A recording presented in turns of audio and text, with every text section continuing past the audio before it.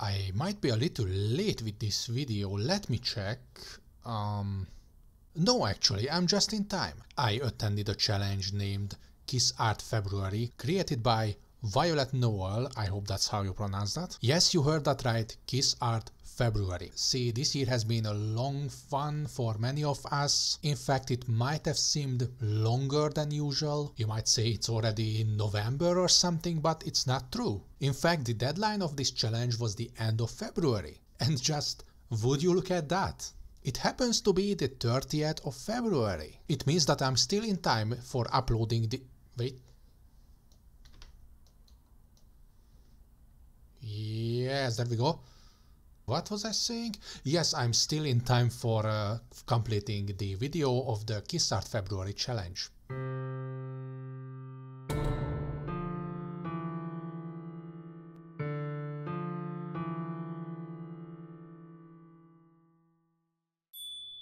Welcome back. Now let's not waste even more time because the clock is ticking. For this challenge I decided to do what I always do. Harry Potter fanarts. See, I'm not a big fan shipper or anything, but I do have one favorite non-canon ship, which is Luna and Hermione. Strange thing, they don't actually have an established ship name in the fandom. There's even a name for a three-way relationship between Harry, Hermione and Luna. It is called Lunar Harmony, but there's no name for simply Luna/Hermione. I've been calling it Lumine, but then I learned that it's already taken by Lucius/Hermione. I'm not even making this up. Was I just aimlessly ranting about ship names? Moving on, I've made a few pictures of my two favorite characters together before, including these 15 pixel arts for a pixel art challenge from last year. Now it's time for me to do something a bit more familiar, digital paintings.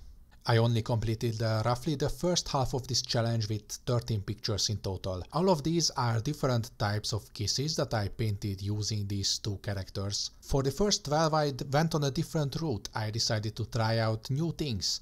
Sort of like a project that is being done inside a sketchbook, where I just take every prompt, choose something I want to try out, be it some new brush that I made or some different technique, or just some unusual images. The common thing I kept through the whole project was using this effect called angel light. I make the pictures in black and white, then I add a colorful light to make a piece more interesting. This was kinda started by the artist Angel Ganev, but everyone just started ripping him off, so he named it Angel Light after himself to save some credit. For the 13th picture I came up with something extra. I made an entire illustration with 3 full body characters in a scene.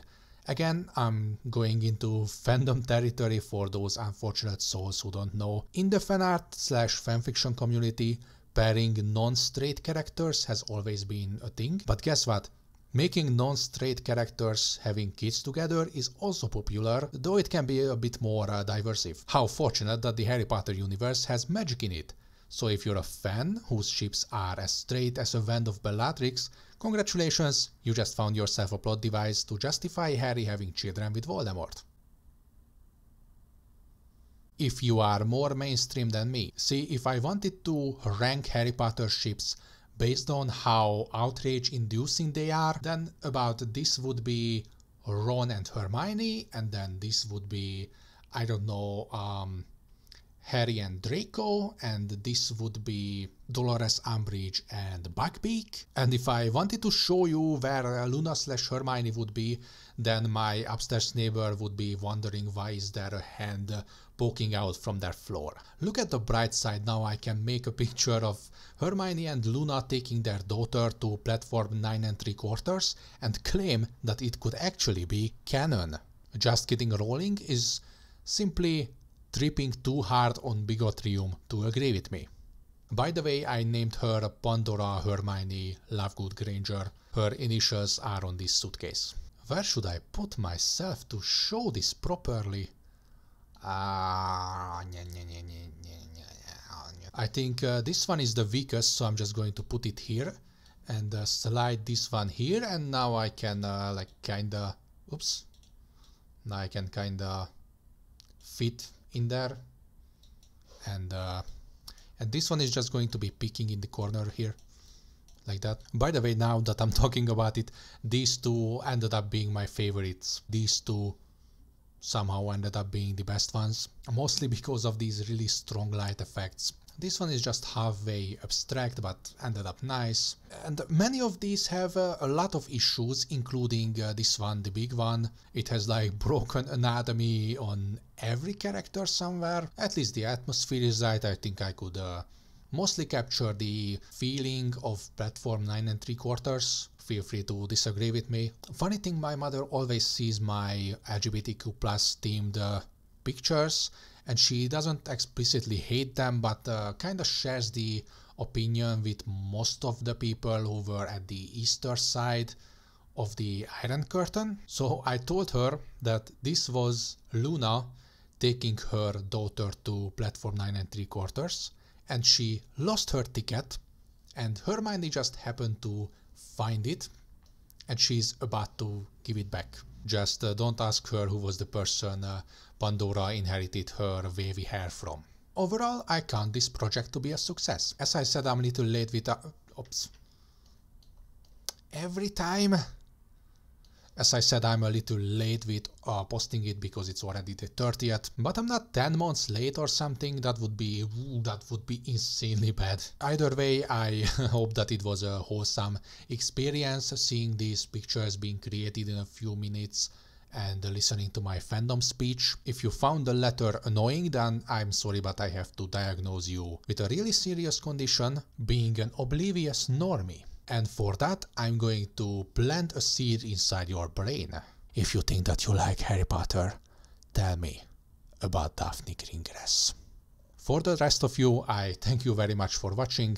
Have a nice day, do some art, even if it involves stretching the boundaries of canon a little bit, especially if it does. But most importantly, have fun while doing that. Farewell. I keep thinking who this video is for. Like, I'm making an art video about me making Harry Potter fan arts. So it's also a fandom thingies video now, but specifically for HP fans. But not just for regular fans, but the fans who are involved in the online fandom culture. So how could you come up with a video idea that is more obscure than this? So if you're still someone who's interested in this and watched it, then please drop me a comment, and I will know that I wasn't just talking into the void, and consider subscribing for more art videos. And if you don't subscribe, then the fact that you didn't subscribe is going to distract Luna once again. So I'm pretty sure that is something that you don't want.